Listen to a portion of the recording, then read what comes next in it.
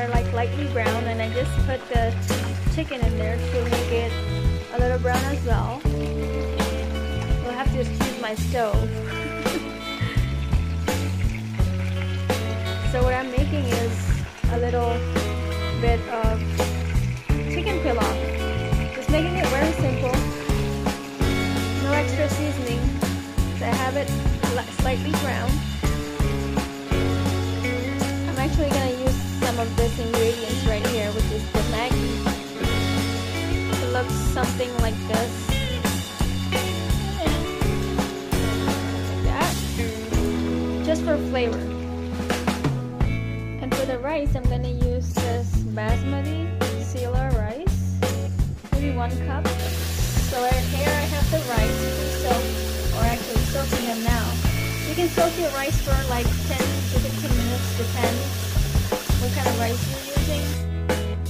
I had simmer the stove so the chicken can get a little bit tender, but not too much, because you don't want to overcook it, because it will cook in the rice. Once you get the rice in there, and that's my next step, boil it.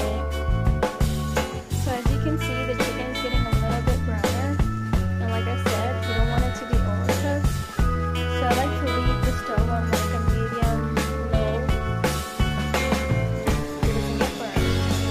And since I'm using like 1 cup of rice, so I will just add like 2 cups of water. So here goes the first cup. You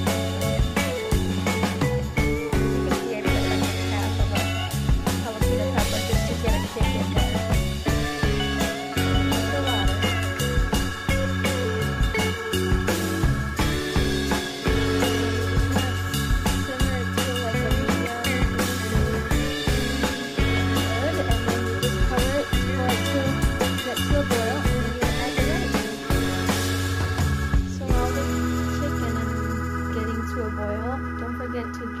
Water out of here, because you don't want to put this extra water in there, otherwise you'll have some soggy rice.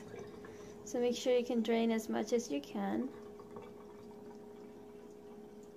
Don't waste the rice there now. Alright, and you can see this is coming to a boil, or it has. So then you'll add this rice to that. So now I have added the rice to this, so you don't want to put too much like spoon in there. You don't want to break the rice, so just spread it out lightly and let it cook until the water evaporates. So as you can see, I have it on a little bit of a high heat, and once the water will start to evaporate, you'll start to see the rice.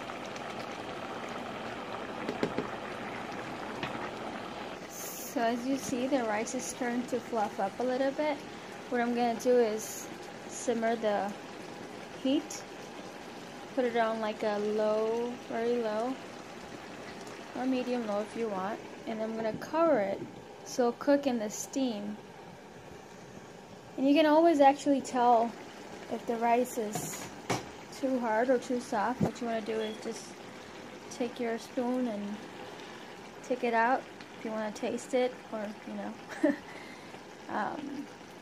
Yep, so we're just gonna let it simmer and cook on low heat until it gets a little bit more tender. So it's starting to look a little better where the rice is almost cooked. As you can see, there is some water right there. I'm not touching it, but there's the water. So let that evaporate as well. I'm gonna simmer it for some more time. And while that cooks, we can just wait. So as you can see, this chicken pilaf is almost done and ready to eat. It's still under steam, so what I would like to do is cover it with, you can use any warm cloth, clean. Some people like to do it under there, but I just like to do it on from the top. And I have it simmered to very low. I'm gonna go ahead and turn it off actually and let it cook a little bit more in the steam and cover it. Alright, so let's check it out. Ooh, smells good. As you can see, it's like cooked all the way. OMG. Alright, and then here we have no water left. So the rice looks good and chicken looks good. Alright, bon appetit. It's looking good, and here we have some chicken rice pilaf with Maggie flavor. Okay everyone, enjoy, subscribe, and don't forget to hit like so I can keep posting.